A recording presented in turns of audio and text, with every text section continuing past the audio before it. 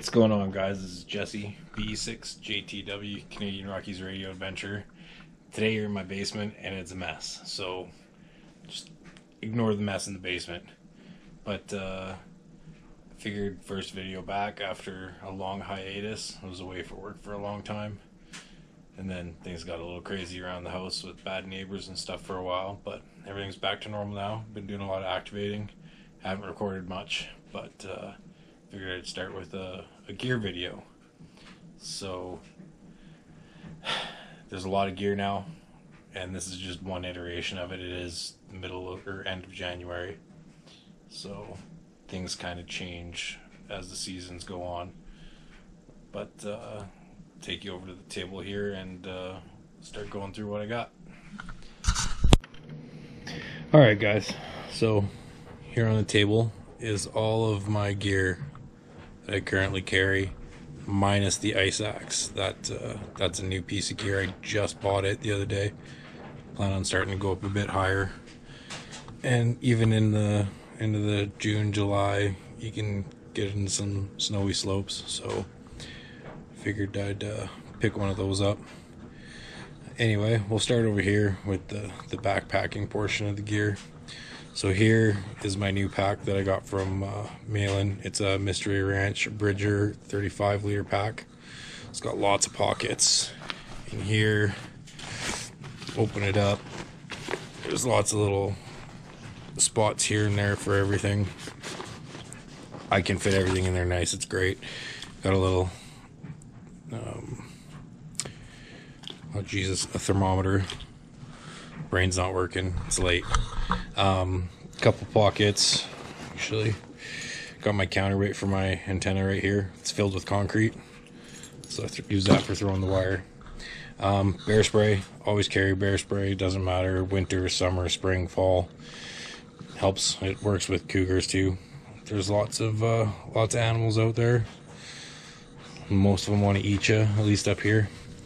Inside my pack, I've got my puff jacket, in case it gets really cold up there.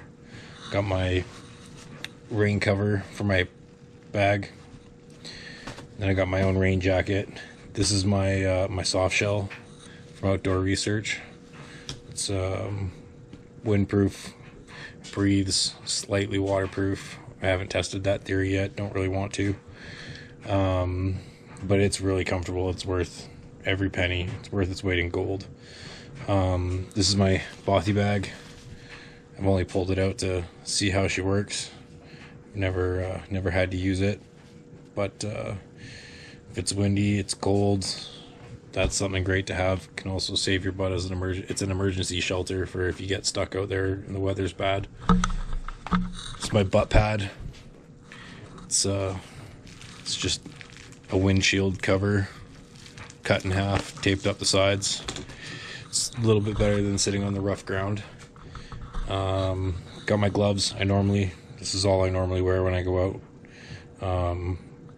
Around minus 15 Celsius. I'll pull out the bigger gloves, but those are in the truck, so I'm not going to go out there and grab those. Also got my my balaclava, just in case. It hasn't been too terribly cold out. Getting into the med kit, normally carry around Advil, some Robaxacet, some naproxen. You never know when you might get a headache or something out there.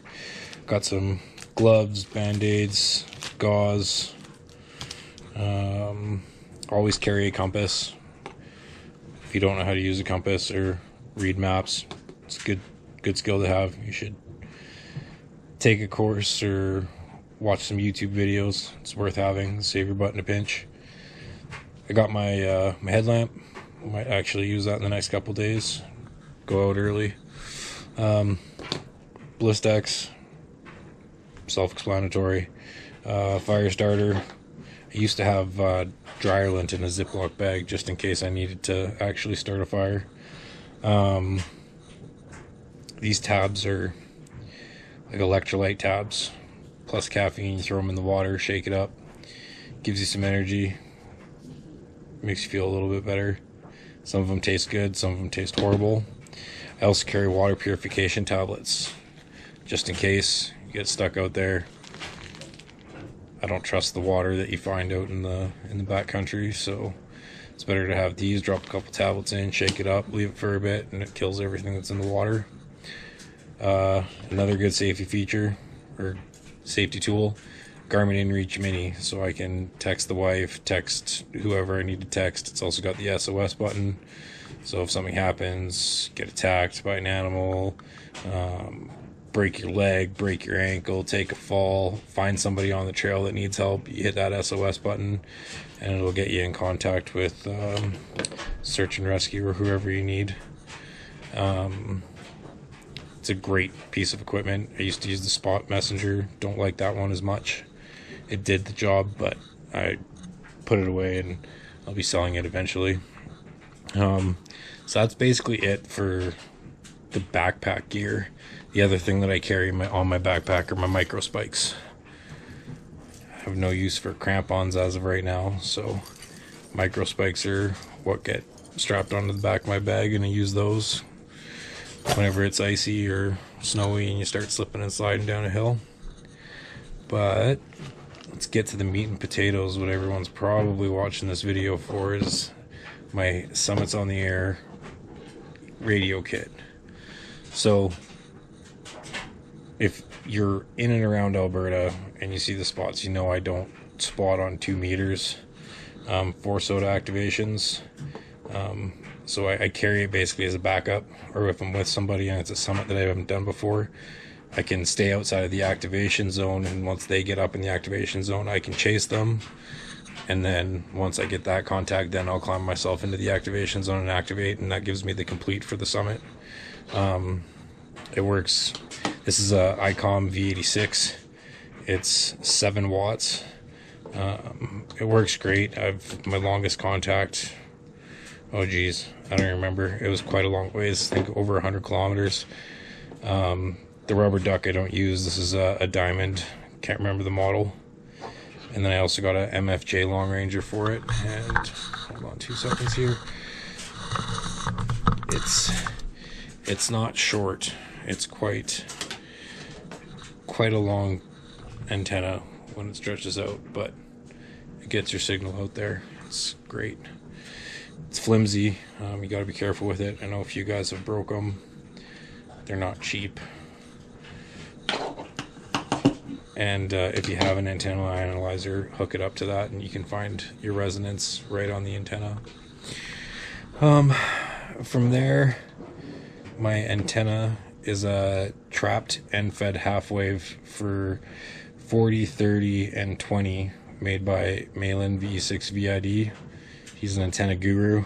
I highly suggest, if you need an antenna, maybe reach out to him. He might have something kicking around, or an idea of an antenna he wants to build and try out that might work for you.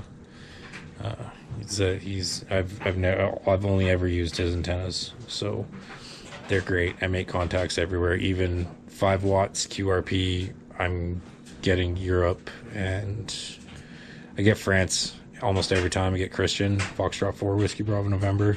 Get Sweden, Slovenia. So far that's about it. Spain. Get Spain quite a bit too. My key is the Bama TP3. It's worth its weight in gold. It's fantastic. It's just inside of a little square reader case. Another Amazon special speaker with a connector that Malin made for it. I carry around 3 mechanical pencils with me, and then my baby, the MTR 4B mountain topper by L&R Precision. This thing is phenomenal. It's honestly, if it had 15 meters, it'd be the greatest radio I think ever. Rumor is they're redoing the MTR 3B at the end of the summer, so fingers crossed I'll be picking something like that up. I also use some JBL headphones. I use these more often than not. Easier to pull low signals out. Again, it's just in a little Amazon case. Glued the V6 SOTA patch on it. Use a RC car battery, 3-cell, 11.1 volt, 1100 milliamp hour battery. This thing's great. I can charge it up and do 2-3 activations with it, and never had an issue. It's never failed me. I have a backup that I'll carry depending on where I'm going. And then I carry all of the radio stuff in this little Condor bag that I got from Colonel Mustard. I also use this clipboard covered in stickers. colonelmustard.ca. Great place if you need little carrying bags or cheap gear. Definitely check them out. They're a Canadian company right here in Cochrane, where I live, actually. Got some stickers from Tim and 7KOM and Red Summit RF, Charlie. What else? I wear gators, are almost year-round thing. I've got this pair of gators, and I have a cheaper Amazon pair of gators for in the summertime. They work much better. These outdoor research ones are pretty heavy duty. It's my Black Diamond ice axe. Talked someone down from $80 to $50 for that. And then my hiking boots. These are my summer boots. They're Scarpa Rushes. Super comfy boots. Super flexy. They're almost like a trail runner turned into a boot. A little more stable. So far, what I've used them for, they're great. I haven't done much scrambling or anything with them. So I think for the most part, what everyone does, they'd be great boots. I wouldn't recommend using them over 3,000 meters. I don't think the sole's not strong enough to deal with the scree and whatnot. I don't even think it's a Vibram sole. No, it's some weird rubber. Anyway, and then these sheets I get. Charlie, Red Summit RF, sent me his PDF for these, so I just print these out whenever I need them and chop them up and fit them in there. But yeah, besides that, that is my SOTA gear. 90% of it. My winter boots are Keen Rebels. They're Keen Rebel 5s or something along those lines. They're great boots. They're rated for -40. I've been wearing them for the last month and my feet haven't been cold one time. Anyway, so yeah, that's my list of gear, and I'll try and compile a list of websites and where to get some of this stuff. But yeah, that's about it. It's late, so figured I'd get one video out before, or at least one video out before the end of the first month of the new year, because they said I'd start putting videos out this year. Anyway, yeah, thanks for checking out the channel. Like, subscribe, and see you on the next one. 7-3.